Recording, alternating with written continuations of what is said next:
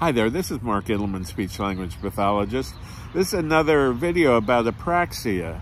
Well, why am I doing videos about apraxia now? Because, well, a lot of people with aphasia have apraxia, and you can't do aphasia therapy unless the individual can speak clearly. All right? So you've got to address the apraxia. The apraxia is the motor problem. The apraxia is difficulty moving the tongue to make the sounds of speech.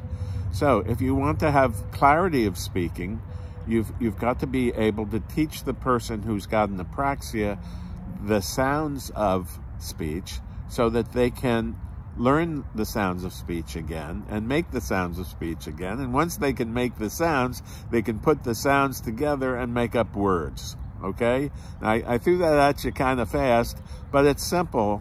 The sounds, you got to be able to produce the sounds in speech. Once you produce the sounds in speech, you can produce words in speech. When you produce words in speech, then the person who's listening to you, or the person you're talking to, understands the word. When they understand or when they comprehend the word, they understand what you're saying.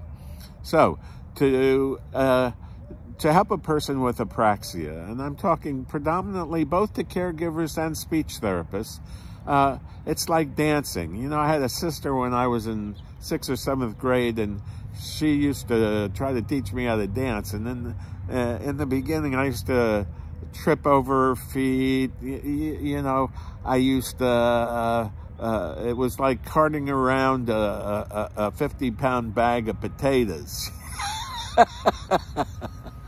But after a while, you know, she slowed it way down, and I first learned how to slow dance. And many of you may have also learned this, maybe not, but it was very difficult in the beginning to learn how to dance. But if you do it slowly and you follow the person that you're dancing with, you pick up the step after a while. Now, so my sister taught me how to dance, and I ended up being a pretty good dancer. And I used to go to dances and things like that. And, you know, you'd always dance with a girl who was so light on her feet that it was like you weren't dancing with anybody.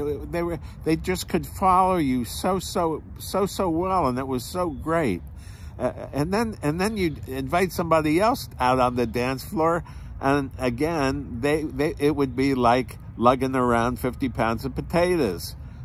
You know, they just didn't know how to follow. Now, a person with apraxia, a person with aphasia, has to learn how to follow just in dancing, just like in dancing. And in dancing, it starts out very slowly, and you trip over your feet all the time. And the same thing happens in speech therapy when you learn it, okay?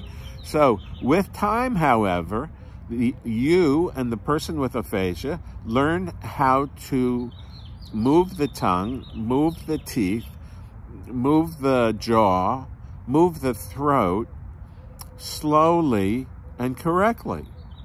And so with apraxia, what happens is, in the beginning, you've got to talk very slowly because it's very, you have to think all the time. Now, where do I have to put my tongue? But after a while, just like in dancing, just like after a while, a person learns how to move their tongue to make sounds. Once they do that, they can make words. Once they do that, they can make phrases. Once they can do that, they can make sentences. Once they can do that, they can be in conversation and tell you whatever they need to tell you, whether they need to tell you that they love you, or whether or not to tell you to go jump in the lake. I mean, speech is a wonderful avenue.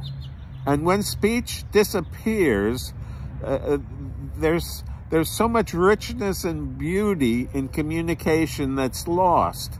And that's why I spend almost every day of my life teaching people about aphasia, teaching people about apraxia, teaching people about speech.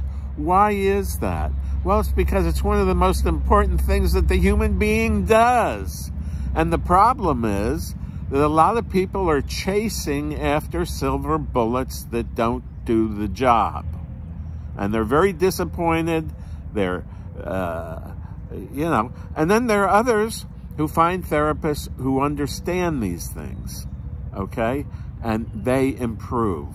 So don't leave it up to the healthcare delivery system, please. Don't do that, because your therapy will be terminated before you know it. You've got to learn this stuff if you want to help your loved ones speak better. It's just that plain and simple.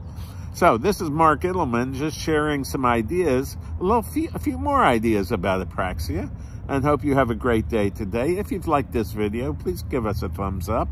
And down below the video are the typical links that if you want to contact me, if you want to fill out a questionnaire, if you want me to talk to you on the phone, if you have any questions that you have for me, if you want to consider having me teach you what to do to help your loved one speak again, wouldn't that be great? And there's an independent study course that I've developed for apraxia and for aphasia, but the apraxia one hasn't come out yet, but the aphasia one has. So we have a book, we have a video, we have one-on-one mentoring. So we try to fulfill your needs to help your loved one speak. So this is Mark Ittleman, speech-language pathologist. Don't forget the thumbs up, and we'll see you soon, okay? Bye-bye now.